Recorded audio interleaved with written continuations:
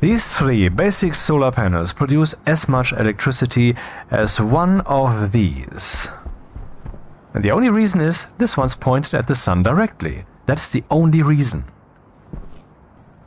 As you can see here, it doesn't make much of a difference whether there's some roof structure casting a shadow, so that can be ignored. I don't know what's going on here, it must be the other solar panel. Therefore, the choice of whether to build a standard solar panel, which would need some housing around it to protect it from storms, or a heavy solar panel that needs way more resources but doesn't care about storms, is a pretty easy one. What's not so easy is the choice of whether to build a single-sided solar panel or a dual-sided, which has its logic on a different port. A single-port solar panel would require you to connect just the logic output of your chip housing. And since the logic output of your chip housing would have to be connected to your computer, and that will probably also have some other purposes, that would be quite a decision problem regarding your overall cabling in here. But the choice seems easy, you just use a laptop then. Makes it a bit more cumbersome because you can't just write your source code and it'll run immediately, but you have to swap out the chip the whole time. But otherwise, what's the problem? Fair point, and yeah, that's the way you could do it. But you would still then have to wire your cable entirely to your station where that housing is. Would make more sense than to also place the chip housing right in your solar panel hall. And when you're doing that, then you need to make sure that it has power. So then we have a station battery here, which is not a problem, but then that's another worry, you know? You have your station's power supply somewhere, and then you have this power supply. You know when your station no longer has power, but now you have to worry about another power bank here. What if the chip runs out of power before the morning dawns, and then when the sun is there, they don't point at the sun? I mean, here I have solved that simply by just remembering the first moment of the day where the sun would be, and then in the evening when no longer sun is there, they will turn to the sun automatically, even though it's not there yet. So if the chip runs out of power, in the morning the sun would solve that. Anyway, I'm trying to say that it might end up being simpler, particularly for beginners who wouldn't know all those decision factors yet, to just use the dual-sided one, even though that seems like it's more complex. No, it's more simple. Here we have the power... Oh, it's wrongly placed. Here we have the power connection, and here we have the logic connection. The power just goes straight to your station's power storage, and the logic goes straight to wherever in your station you have your chip programming going on.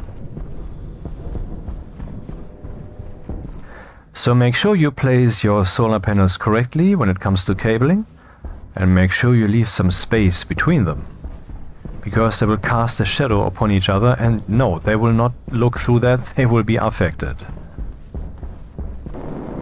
Take a good look, this is the last time ever that we're gonna see them like this. So let's get started then. Go to the kit solar panel dual if that's the one you picked, and copy its name. Get the chip ready, and your source code also. Solar panels have a vertical and horizontal value, and I'm just writing the vertical. And immediately they start nodding. This is of course meaningless. It's a constant. We need a variable that is related to the sun. Now you need a kit sensor so that you can print with the electronics printer or the hydraulic pipe bender. And place a daylight sensor, but don't place it on the wall, maybe on the ceiling, I would say definitely the floor, as you will run into horrible mathematical complications. Whether you use a named approach or you just batch read from all existing solar daylight sensors, that's whatever, that's your choice, but let's be precise.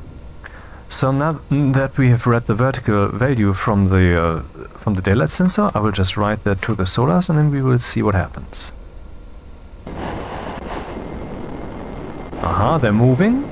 And are they moving in a meaningful way? Looks okay. It looks kind of okay. The rotation horizontal isn't yet copied. Let's do that then. Like this. And now this reveals a problem.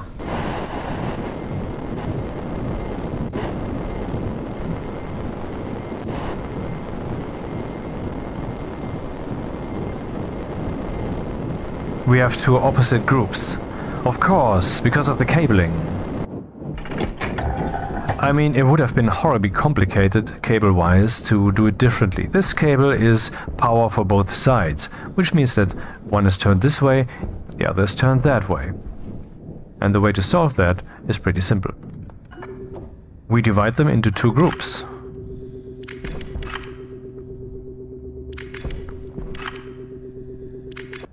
There. A, B, A, B, A.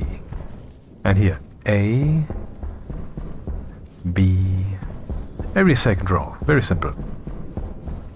And then in the source code, we just add these two lines. And we use them down here, named approach, and both of them now need to be written. And of course, to make that whole thing meaningful, we turn half of them by 180 degrees. Let's see what that does. Well, it equalizes them. Yep.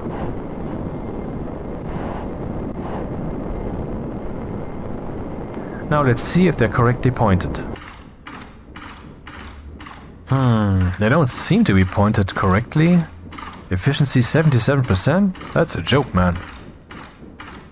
So what's the vertical doing? Which direction is it moving?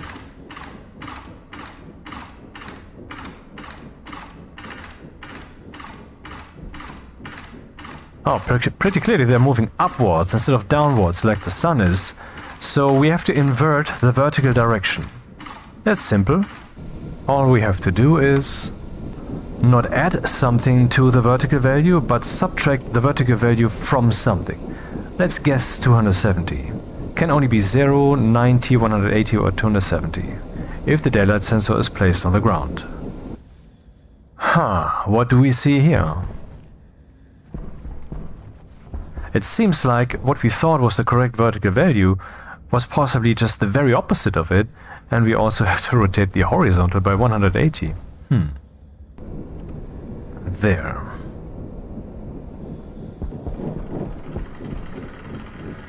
That seems better.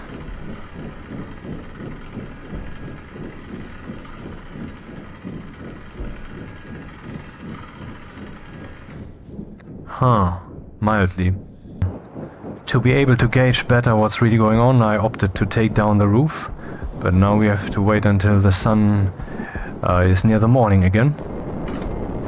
Okay, that's not really better. Maybe I was mistaken about the vertical being the exact opposite and the horizontal having to be rotated.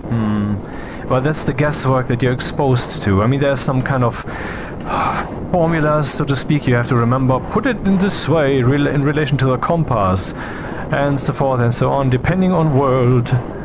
But, you know, this little puzzle game is fun, and it's simply enough to solve. There we go! Efficiency 99%. Yeah, 100%, 99%, that's where they're at. Rounding errors and all that. This works, this is good enough. And in the wee hours of the morning, accelerated by factor 10.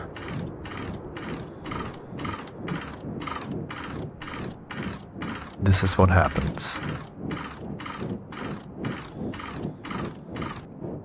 And when stopped, yeah, 100% efficiency. So now we can see what that gives us. About 4,000 watts. So let's pump that into our resources.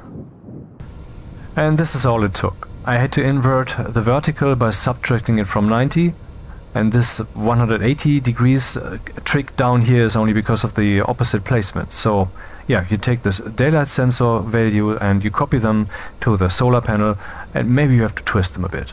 And that is all. Oh, and this is another reason to maybe use the dual ones, because then you have the option to separate this completely, otherwise it would be tricky to connect the logic, right? By the way, in this scenario you should refrain from putting some batteries in here, because the discharge rate might be as fast as the consumer is, and these batteries consume at light speed. So these cables might then burst, even though they're 100 kilowatts.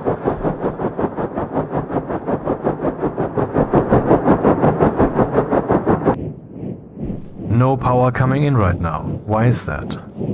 because our nice power sources have been turned off. 4 kilowatts and 1 kilowatt. Yep. And that's all for today.